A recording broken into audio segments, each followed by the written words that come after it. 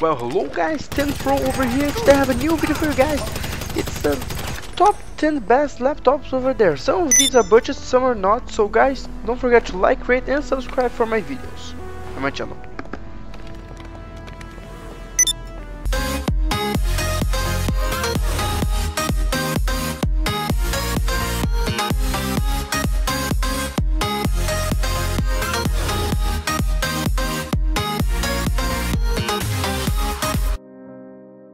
As I said in the beginning of this video, I'm gonna do a top 10 best laptops, like gaming laptop, like dedicated hardware and stuff.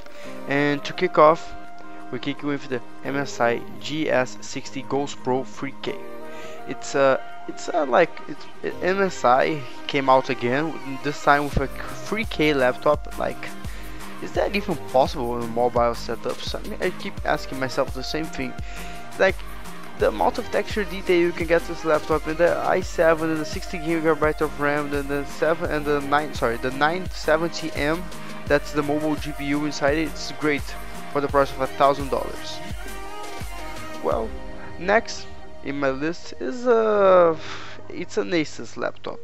It's a Asus. Wait a second. Sorry, need water. The Asus ROG G751.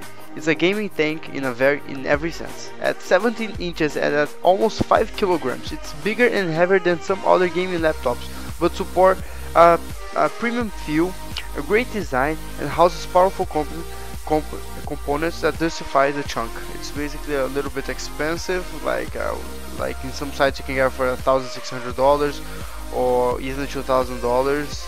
It's a great laptop, and they seem expensive, and I'm inside my channel already put like build logs for cheaper and better computers, but this is like for the mobile gamer, the guy like try to take his laptop everywhere he goes.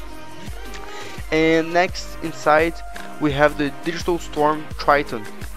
The Digital Storm Triton is an attractive, powerful, and most importantly affordable gaming laptop. This is the only budget laptop in the list, I think. These are three qualities you don't often hear in the same sentence, making this machine special for pulling together such a rare combination. The Digital Storm, still incredible deal, has enough computing power to play most modern games, at least in 60 FPS, and just a few tweaks to the graphics settings.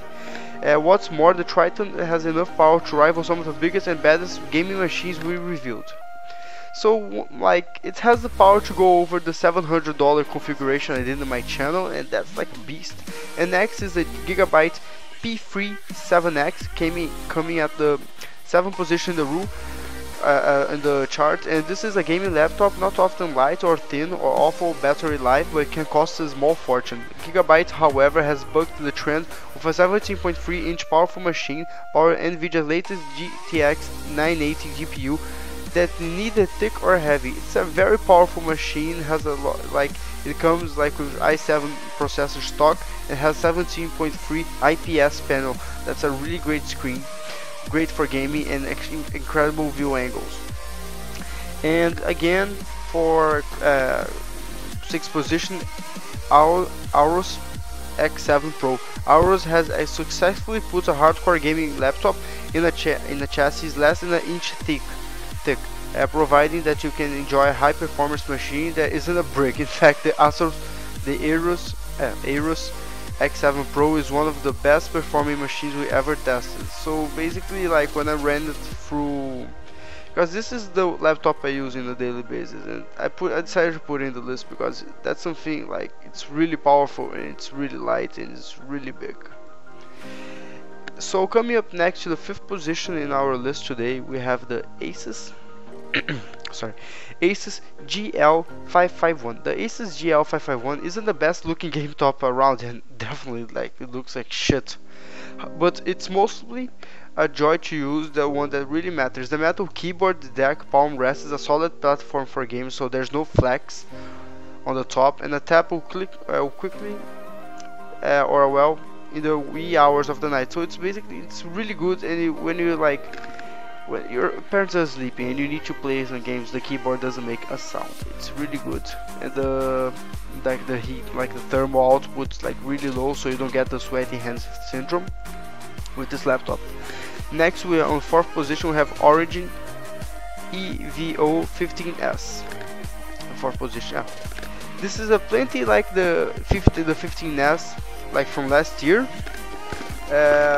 No, sorry, the 15S from this year, but there comes an expensive premium. It's one of the few laptops with a well worth expense. The Origin machine is one of the thinnest, lightest gaming laptops you can possibly buy.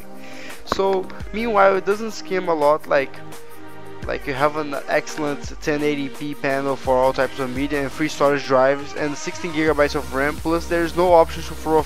There's also an option to throw a 4K screen if you want. And the next laptop is a Gigabyte P35K V3. The Gigabyte P35 V3 is a nearly perfect machine through and through. It's amazingly thin with a 15.6-inch gaming laptop. It offers a performance and a decent battery life. Compared to the competing models, the affordable space, Gigabyte easily outputs the Asus ROG GL51 and the Acer Aspire V15 Nitro. It's more or less $1,500 gaming PC with a lot with 965M GPU. It's a really good. Oh, and this is the Blade 15 Razer. Like, it's a really good laptop, and that's why I put it over here. It comes with a nice 7. It's great for workstation and like gaming. That's why I put this in the number 2 position, because this is a laptop that can actually go both ways. It's really good but it's a little bit expensive. I'm saying like you can get this in some sites for over $2,000, and it's like not worth it. And for the best gaming laptop over here, when we're talking about mobility and power, we come to the Origin PC again. It's the Origin EON 15X. It's a real headhunter. It packs a desktop processor and a fairly compact 15.6-inch laptop that, while smaller, offers even performance compared to the other big hardcore gaming rigs. What's more important, the extra CPU power clutch for users who need video editing and process-intensive tasks. So this is a workstation laptop also, like if you're like a gamer and your YouTube channel and you need to take your workstation with you, but you cannot fit like that 900D inside your baggage, so you just take this laptop. It's really good. And guys, thanks for watching. Don't forget to like, rate and subscribe for my channel. I'll be posting videos weekly, and hope you guys enjoy it. Leave a like if you like it, dislike if you dislike it, and leave a comment if I have to improve. Thanks and bye.